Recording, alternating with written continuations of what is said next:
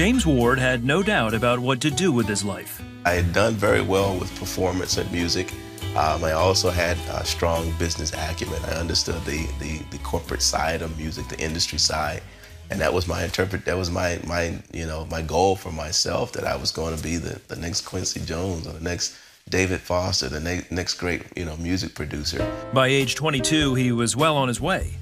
A talented drummer, he and his jazz band were on the road. One night, the plan changed abruptly. And I'll never forget, I was in Boston. We had just finished this show with a band that I was touring with, and interactive people were around having drinks and having cigars. And I hear within myself the voice of the Lord, and there was no question about who it was, but it was one of the most authoritative times I've ever heard the voice of the Lord speak to me and say, "James, I want your life." James had professed faith in Christ as a boy, but wandered from God in college. He decided it was time to put God first. The lifestyle of drinking and smoking and having different girlfriends, all of those things had to change. And for me, I had to change some numbers and to remove myself from an environment that would cause me to stumble. James walked away from music. He found a church and was mentored in his faith. Later, he married and also sensed a call to be a pastor. In 2008, he enrolled in Regent University for theological training. It's been one of the greatest decisions I've made in my life.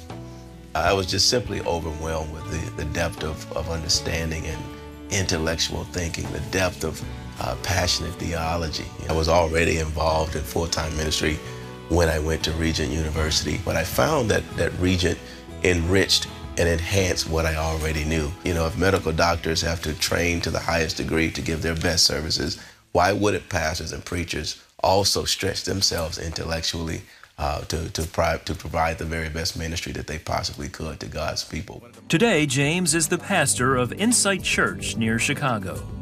In 2014, he wrote Zero Victim, which reflects his passion to help others succeed by overcoming a victim mentality.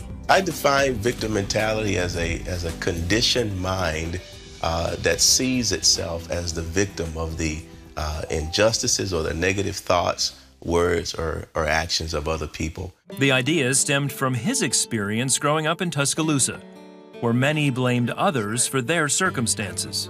I grew up on the south side of the city, which was typically known as the black side of town. It was just this understanding that white people were somewhat not for you, and a lot of the challenges that we were experiencing was because of white people. So when James was bused to a new school in 3rd grade, he thought at best he'd face discrimination. At worst, he'd get beaten up. But instead, he thrived. Zero victim mentality, it begins to control the world within you. And that is the only way to really bring about the racial harmony, the gender harmony, the ethnic harmony that we really need in our nation. James says the ultimate example is Jesus Christ. I marvel at this idea that the only innocent man that ever walked on the face of the planet, he suffered the greatest injustice that anyone has ever suffered, being crucified not for his sins, but for someone else's sins. And so I really think that the zero victim mentality is the mentality of Christ himself, and it's what America needs in this hour.